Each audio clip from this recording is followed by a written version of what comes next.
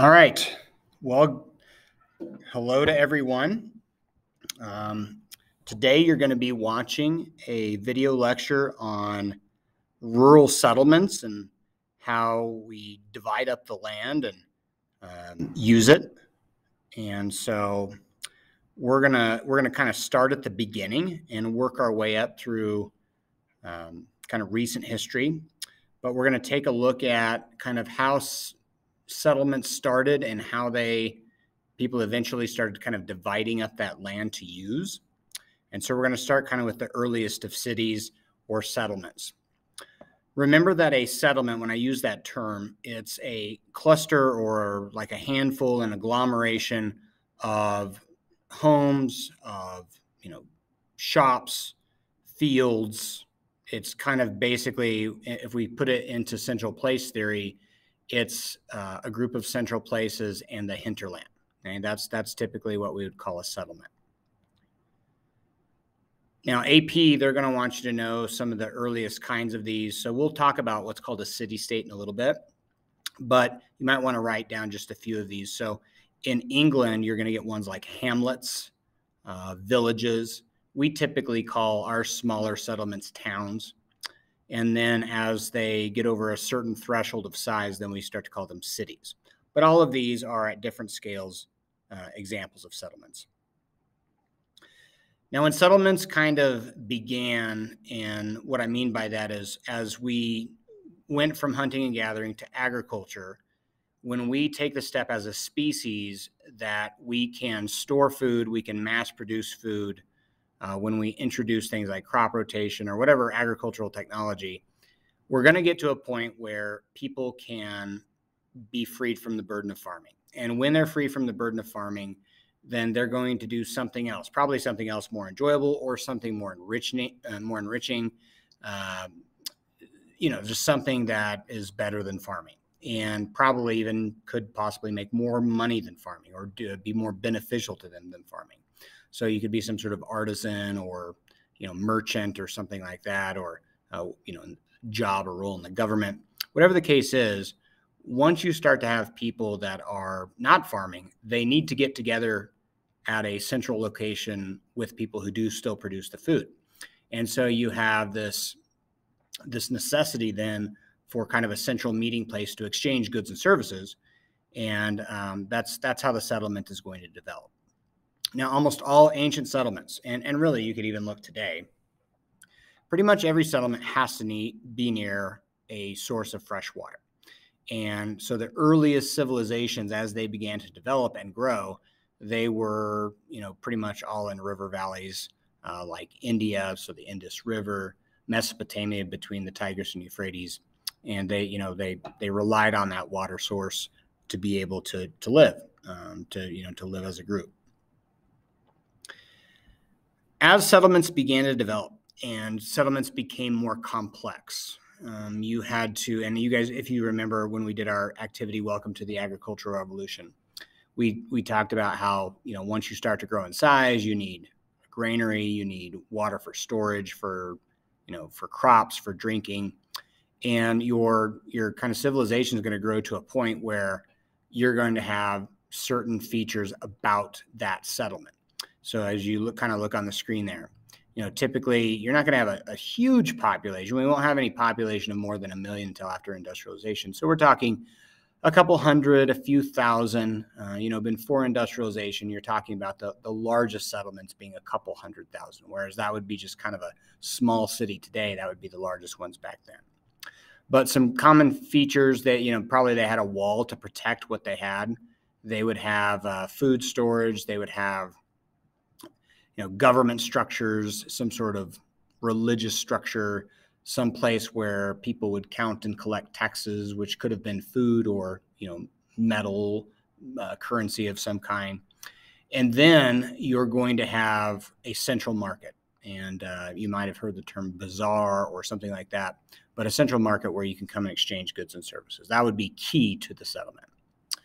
And then that area around it where the fields are, where people lived in homes, we know that as the hinterland. So like I said, as labor began to specialize, as people freed themselves from the burden of farming, people grew or made things that would get themselves food, and then they could come together at the market and exchange those goods and services. Now, merchants played a key role, especially in getting stuff from other settlements. And, they might bring something that was not grown or was not created in this settlement, brought it from another settlement and exchanged there. And that would be a good example early on of a consumer service. We mentioned that some people were working, in various roles in the government. So they could be priests or tax collectors or part of the military to protect from bad people, stealing stuff from your particular settlement. And all of those people would be considered public services. All right. And then lastly, why settlements develop. So other factors leading to the growth of a settlement at a specific location. Maybe it was on a good central location for trade or travel, like the Silk Roads. Maybe you were a gateway settlement to somewhere else. Perhaps that you were a settlement because you were next to some sort of valuable natural resource like copper or gold or silver or something like that. So whatever the case, those would be other factors leading to the growth of a settlement at a specific location.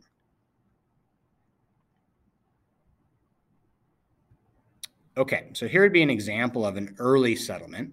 So I want you to just kind of take a minute to take in a rendering of early Mesopotamia. So this would be in today what we'd call Iraq, but back in those days, this would be part of the Fertile Crescent. So this would be a kind of a typical layout of a settlement. And this would be a kind of an advanced settlement in the Fertile Crescent in Mesopotamia. And so you can see the wall around, and these walls would probably be anywhere from 20 to 30 or maybe even upwards of 40 feet high. Remember that they had to build these by hand, so they didn't exactly have excavating equipment to be able to do this. So they would probably be likely building it out of stone or mud or something like that, some sort of combination.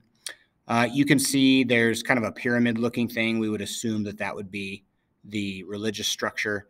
And then kind of, just next to the pyramid, you see that big open area. And likely that's where you would have your central market. So somewhere where you have a lot of space where people can kind of come and go and get the things that they need. Now, every year that I ever show this video lecture, one year I had an office mate who decided to plant pictures in my video lecture. And at first I was going to take them out, but I think they're kind of funny. So I just kind of left them in there. So there you go. You'll see these random pictures every once in a while. All right, here's another one. This one is an artist rendering of Babylon, which also was in Mesopotamia. And you can see with this one, you've got the river actually going through the settlement. Oh, we got Britney Spears. Well, enjoy it. Go Britney. Here's an example of settlements that developed as a result of being on a trade route. And so these were places, along the coast that developed so that people could resupply or that merchants could trade stuff and make money. Oh, we got more Saturday Night Live stuff. And then you have the Silk Roads. Now I'm just curious, I can't remember who's next. Oh, Carlton. There you go. Well, there you go, Carlton. You dance it up, buddy. All right, moving on. So now we have a little bit more complex settlement. And these kind of settlements were called city-states. Now, the earliest city-states formed in ancient Greece. So this is around 450 BC. And they had been prolific enough agriculturally that they could develop a complex kind of social system, very stratified socioeconomic ladder, where you have people that were very wealthy down to the poor. And these people developed, complex cultures. And when we talk about a city-state, we're really talking about a multiple faceted city. So not only is the city function as a settlement, but it also really is kind of a country without real borders. And so you have this area that's self-governing. They administrate laws over a specific area. So it really functions as a state. Really, the only thing that's missing is, typically they don't have borders on a map, but the city itself was a country, and it just hadn't developed enough to where You had multiple cities that made up a country like we do, but really you take Athens is a great example of this. So Athens, the capital of Greece, they really function as a city and a country. So that's a city-state. Okay, kind of switching gears here a little bit. Now we're going to go forward in time here, and really, if you're looking at kind of a time period, we would see clustered rural settlements in the earliest times of colonial America.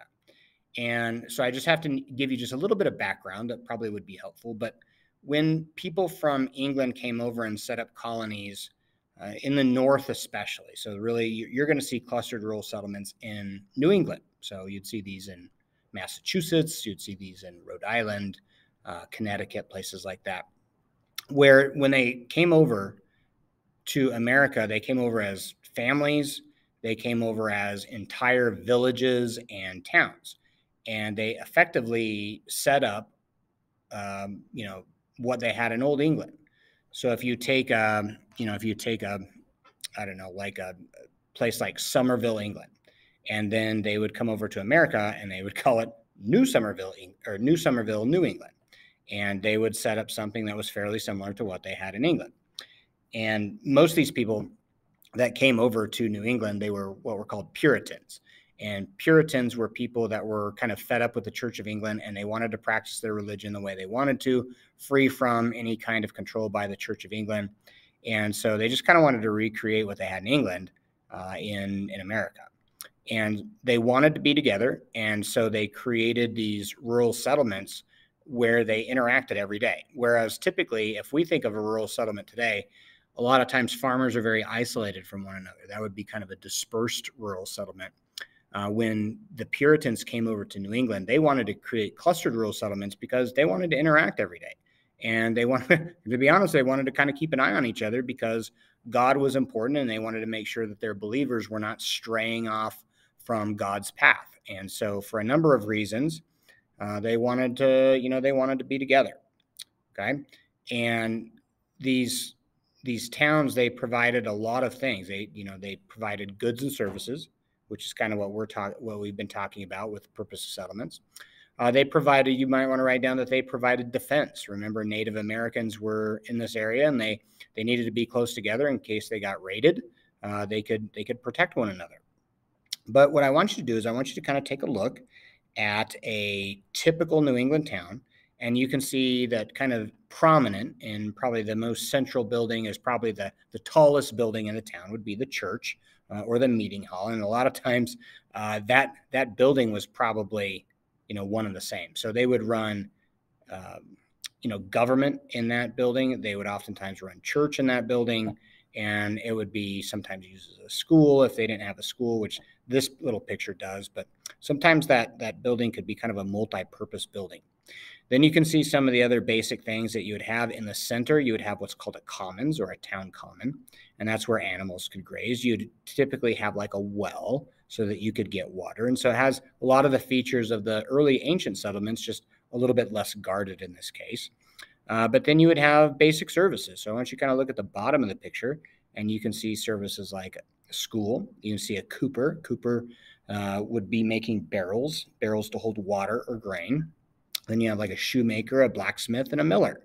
And so those would provide basic services. You can kind of look around and you can see other services as well.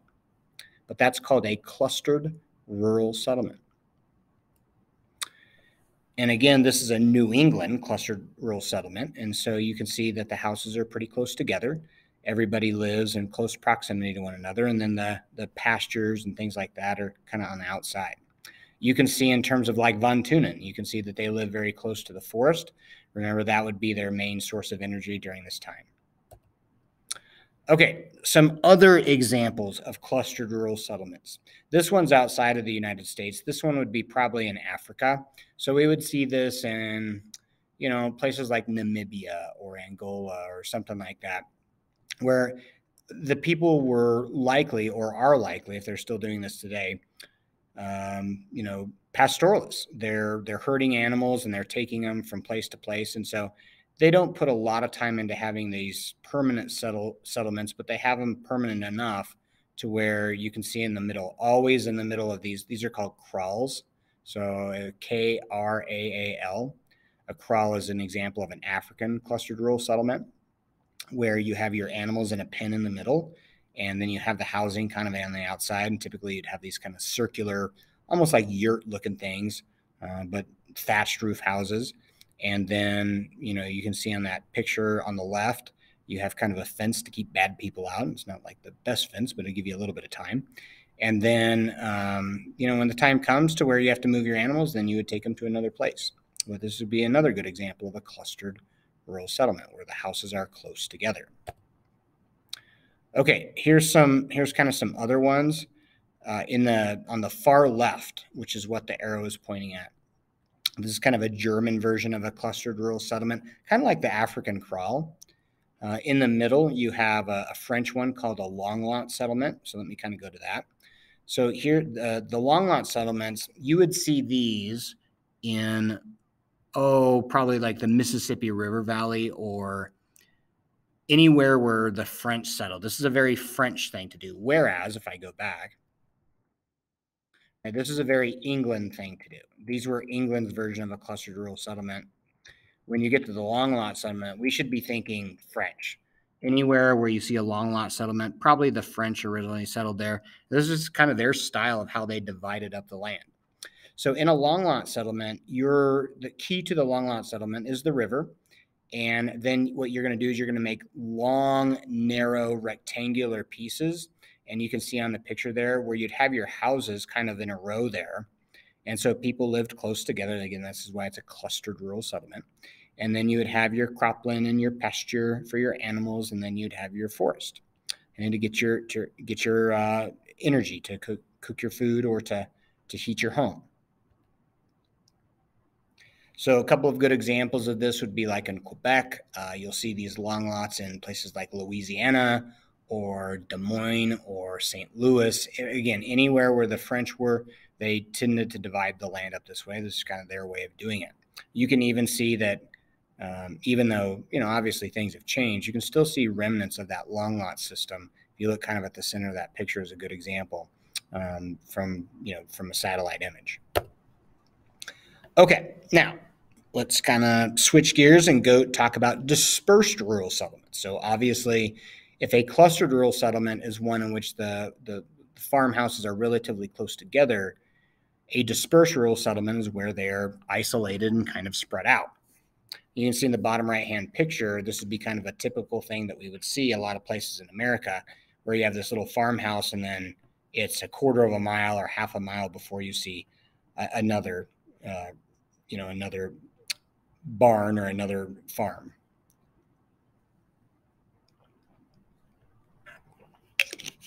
So a dispersed rural settlement is characterized by the farmers living on isolated farms separated by their neighbors in their fields, right?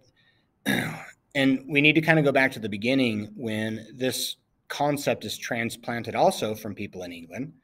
But in this case, when the people came over from England, and typically this happened in the South, sometimes in the middle Atlantic states, but oftentimes in the South, they were coming over as individuals. They were not coming over as families like they did in New England. And they certainly weren't coming over as communities like a lot of times they did in New England. Whereas in New England, they're trying to keep that community intact. They're trying to keep that community together because all those people knew each other from England and they wanted to, practice their religion at the same church. In the South, typically these people came over as, well, oftentimes individual males in their 20s and 30s. And they wanted their own property, and they really didn't have a need to be around one another because they were pretty self-sufficient. And so you saw these farms that were spread out and not clustered together. So like I said, you'll see these in the middle colonies, Pennsylvania, Delaware, upstate New York, but you'll largely see it in the South.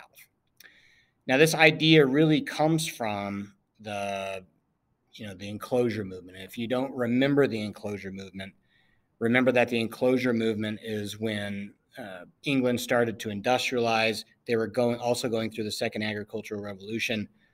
Sheep farmers, particularly to take advantage of the wool and textiles, they started enclosing their land to commercially raise sheep. And what this does is it creates these tracts of land, a lot of times discontinuous tracts of land, where people are living kind of isolated instead of living together. All right, so we did New England. That was the New England town, the clustered rural settlement there.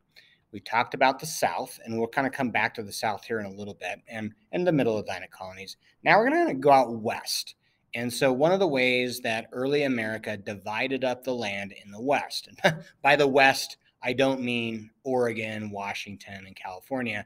At this time in the 1780s, when our country began, the West was, as you can see on the picture, Michigan, Wisconsin, Illinois, Indiana, and Ohio.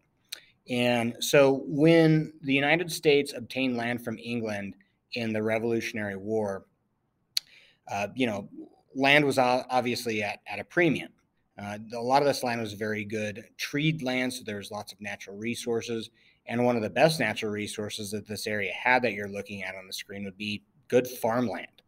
And so people wanted to go there and claim that land, and the government said, well, wait a minute. We want to make money off of it. We own it. So we're going to not allow people just what we call squat on it. We're going to sell it to them.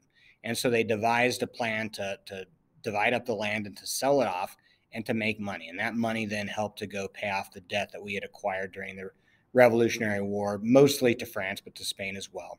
But the net result of that is the imprint or impact that we see on the land, and we can even see it today. So take a look at that picture on the left, and you can see that this is a modern picture, or a pretty modern picture, and a result of what happened clear back in the 1780s. So whenever you see a pattern like this, this is the result of what's called township and range surveying. And it was created in the 1780s by the Land Ordinance of 1785, where they would survey these, what they called townships. And a township is basically, this 6x6 square mile, 36 square miles total, section of land that they would turn into what we would call today a town. And so they divided up this town. So I would just go ahead and take a look at one of those. We're going to take a look at the picture on the right, and you can see that there's 36 sections in each township, and each one of those were basically a square mile. And so if we take a look at, I don't know, section 13, that would be land that was to be sold off to a farmer. And then sometimes it would get subdivided. So you can see on the picture on the left of land where it gets kind of subdivided, and you might have 2 farms on 1 square mile. But no matter the case, what this does is it sets up for a dispersed rural settlement where people are living isolated because they're, spread apart by how they divided up the land. But this is kind of cool because when you fly over, even today, you can see parcels of land that look like this, or if I go back that. So try to pay attention. If you don't see a farm that's been taken over by the center pivot irrigation, if you go over the Midwest especially, you'll see patterns of land that look like this.